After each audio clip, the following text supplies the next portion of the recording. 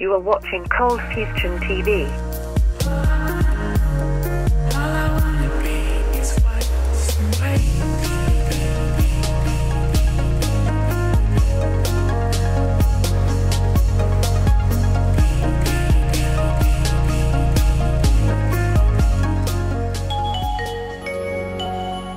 Nokia. One of the most widely recognized and on average, universally liked companies ever to grace the face of this earth. When I say the name Nokia, you may think of a phone, but you may also think of something a bit more abstract and deeper than that. It may remind you of brighter times or fond memories. My very first phone was a Nokia, and this may be the case for many of you guys. Nokia was a company that could do no wrong, until, of course, they eventually did. So what's the story behind this company? And how could a company so successful, so influential, and so pioneering slip between the cracks to become a shell of what it once was, before eventually evaporating into the shadow of Microsoft?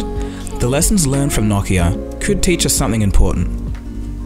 Let's begin. Nokia's history dates back to 1865, when a mining engineer, Frederick Idestam, set up his first wood pulp mill in southern Finland. A few years later, he opened a second mill on the banks of the Nokian Vircha River. This river inspired him to name his company Nokia. And I think that's kind of interesting, because he would have no idea how widely recognized this name would become. Soon, Nokia expanded into other industries, such as rubber, cables, tires, TVs, boots, and more. So it's safe to say that the early Nokia was a completely different company to the one that we know and love. With that in mind, let's move on to when Nokia became the Nokia that we actually know today. We'll pick up the story in the 1960s. At this time, there was a great deal going on in the world. Social, political, and new ways of thinking were gaining momentum in diverse places. But overshadowing all of this was something particularly ominous: the Cold War. In the mid to late 1960s, the conflict wasn't so ice cold, and nuclear war was actually a possibility. The communist superpower, the USSR, was testing their bombs, and the steadfast capitalist USA was testing their bombs. Both of these parties were testing with increasing ferocity. These tensions made the whole world nervous. The tensions were felt even in the rather neutral country of Finland, and they were taking action. They were preparing for the worst. The Finnish government wanted military research into radio telephone communications to help their country realize the full potential of reliable military communication. A little company called Nokia got the contract. From the expertise developed in communication, later developed into a civilian radio car telephone network that spanned the whole country by the start of the 1970s. The system was very primitive by today's standards because you actually had to take turns to speak. But the real boom and start for Nokia began in the 1980s when mass production took place. The company began to expand into mass production methods of manufacturing. The economy of scale meant added features, less cost, a smaller size, and a cheaper price.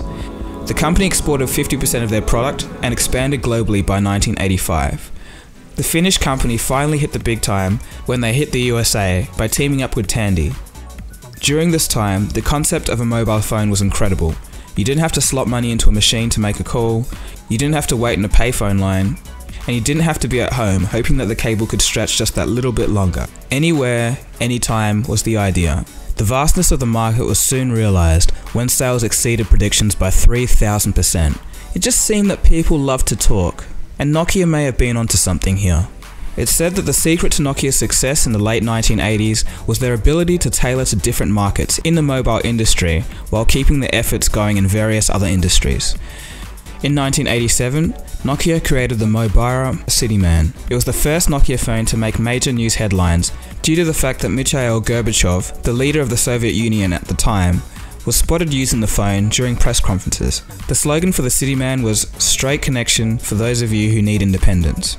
But it wasn't all smooth sailing, and in 1988 to 1989, Nokia found itself in a crisis.